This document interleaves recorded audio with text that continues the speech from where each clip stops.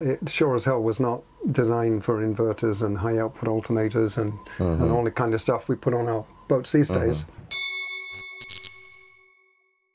Hello and welcome to another one of our BoatHowTo Ask the Expert series. I'm Jan. And I'm Nigel Calder. And today we got a question on Facebook from somebody who has an older boat from the 80s and which was built to standard then. And he was wondering what, from our perspective, or actually from Nigel's perspective, would be the most important thing to upgrade to and to make sure that his boat is safe and standards compliant with these days. Well, he's not going to like the answer.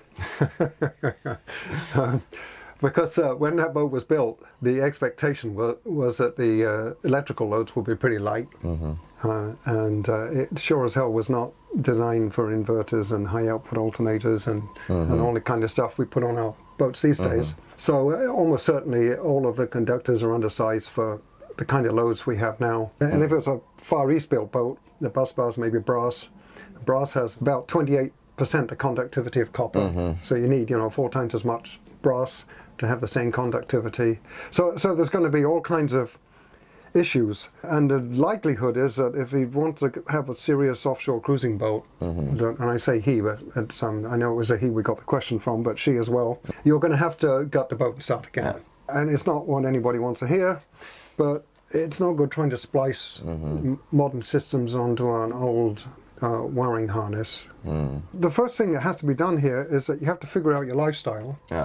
Then you've got to figure out what the energy needs of that lifestyle are. And we have a whole module with our energy systems planner, which actually is, to my mind, the best planner of its kind available at the moment, where you can track, where you can put all your loads and you can, how long you use them, and then you can figure out conductor sizes and overcurrent protection and all that kind of stuff. So you really need to go through this whole energy audit exercise to figure out then how many batteries you need, what kind of charging devices, how big the conductors are going to be, and then you can generate a proper design and wiring diagram for the boat.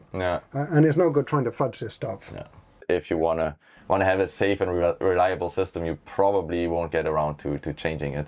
Yeah, the stuff that Nigel talked about is actually modules of our Boat Electrics 101 course, where we talk in detail about how to do such plannings for complete rewiring jobs and how to do it in a safe and reliable way to make sure that your batteries last long enough, so how to properly size them. There's really a bunch that you can learn there. We think it's actually a really good investment if you pay a little bit for our course and then save a lot on expensive mistakes because you get the wrong stuff or do something wrong. Or in the worst case, burn up your boat, because there's actually quite a few things you can go wrong when you want to rewire a boat. And let's be clear, at the end of the day, after you've done this, you will have spent a fair bit of money.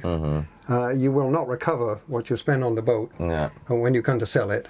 That's true. You need to be able to use the boat. So it's no good doing this and then thinking you're going to sell the boat and make a profit. It's not like flipping a house. No, definitely not. You do this to have a decent cruising lifestyle and to go and enjoy the boat, and preferably for a number of years. And to have the peace of mind that actually you know your system, you can fix it yourself if something goes wrong. And basically for overall self-reliance if you're cruising. Every boat owner should have that in mind when he ventures out there. All right, well, thanks Nigel, and see you guys soon.